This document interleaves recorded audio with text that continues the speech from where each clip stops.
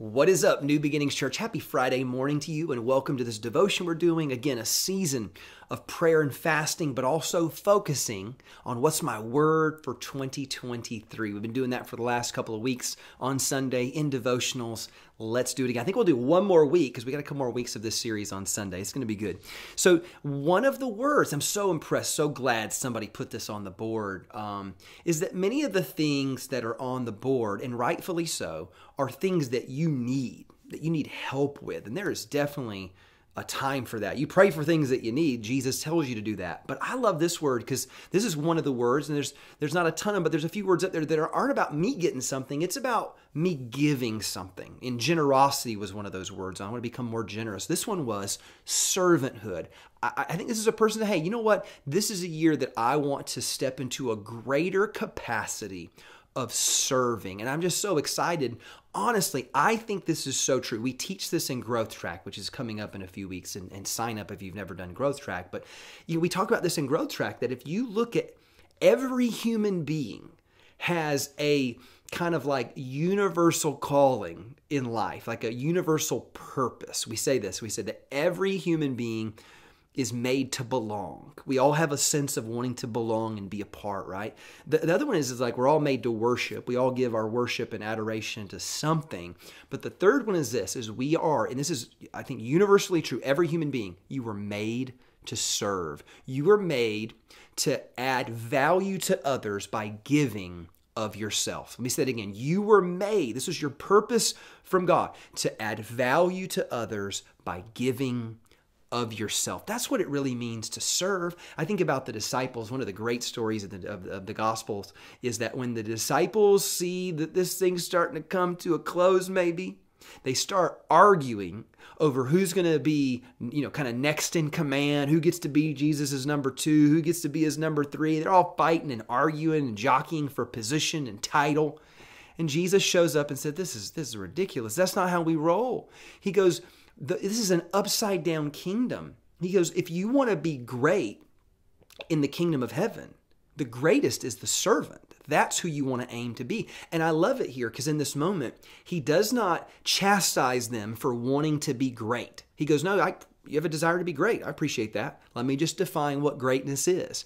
Greatness is adding the most amount of value to the world around you by giving of yourself. So the greatest is a servant. Let me give you a few ideas. Jesus, again, talks about serving is greatness, but I'll give you some more. 1 Peter 4 says, each of you should use whatever gift you have received to serve others as faithful stewards of God's grace in its various forms. So think about Peter. He goes, man, he's like, you had the grace of God hit your life? Oh, well, then all those gifts, those are made for serving other people. You get it now. See, before, when you were living in darkness, you just thought these gifts and talents and time and resources was all for you. But now that you've seen this real truth of the gospel, you've seen grace hanging on a cross on your behalf. Now you know, all those resources, those were actually meant for somebody else. You were meant to use those gifts to serve one another. Here's another one. This is Jesus speaking. Luke 17, he's talking about serving, and he goes on to say this. He goes, when you have done everything you were told to do, you should say, we are unworthy servants. We have only done our duty. He's kind of challenging that sometimes you can serve with an agenda. You ever serve God and then try to leverage that later? But like, Lord, I've been at the church a lot lately. I've been serving a lot lately. As if like, because I serve so much, all of a sudden God's in the red and he owes me a little bit. Now he goes, no. Serving, if you're a mature Christ follower, serving should be looked at as your most basic duty. Like, oh, this is just normal. This is par for the course. This is what we do.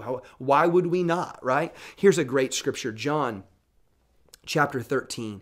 Of course, after Jesus washes the disciples' stanky feet, he grabs the towel, cleans back up, and then gives them a little lesson. And this is the lesson. He goes, no servant is greater than the master, and the messenger is not greater than the one that sent them. Now that you know these things, you'll be blessed if you do them.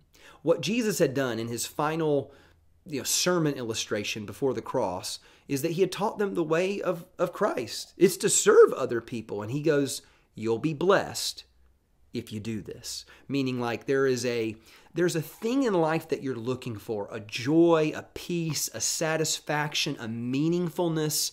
Where does that come from? It comes from you really fulfilling that calling that you have to serve others. Last scripture, watch this, Matthew chapter 6. He says this, he goes, "Do not store up for yourselves treasures on earth. There's moths, vermin destroy, thieves break in and steal. Store up for yourself treasure in heaven, because where your treasure is, your heart will be also." I just want you to have that attitude of generosity. You've got time, and you've got talent, and you've got resources. Make sure you're using those to serve one another. Can I get an amen to that? Let us all go out and be in the earth, try to figure out how we can bless other people around us by serving them. Church, I love you so much. God bless you. I'll see you this weekend.